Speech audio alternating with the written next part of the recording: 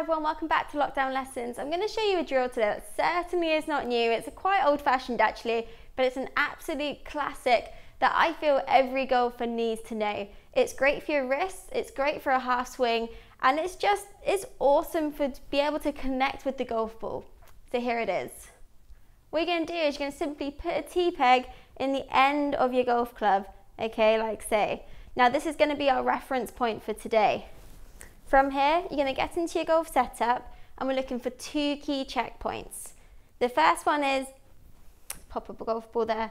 The first one is as you swing the golf club back, that T-peg should point towards the golf ball. And then you go into impact, and then as you go through, that T-peg points towards the golf ball again. Now for me, these are two really key checkpoints.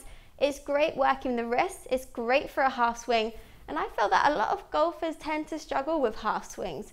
So it's a really good one to practice. Not only will it help with your pitching, but it's just great for the long game as well. Okay, so let's show you those key checkpoints from down the line. You're going to swing back on one, T-peg points to the golf ball, into impact, and then two on the way through, and the T-peg points to the golf ball again.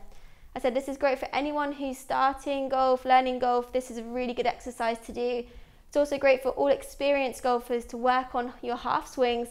It takes out all confusion about where the wrist should be, and it creates nice rhythm. Thank you all so much for watching this lockdown lesson. Next Tuesday, I'll be showing you another great drill that involves a T-peg, so watch out for that one. Please remember to hit that subscribe button, and I'll see you all again soon. Trick shot.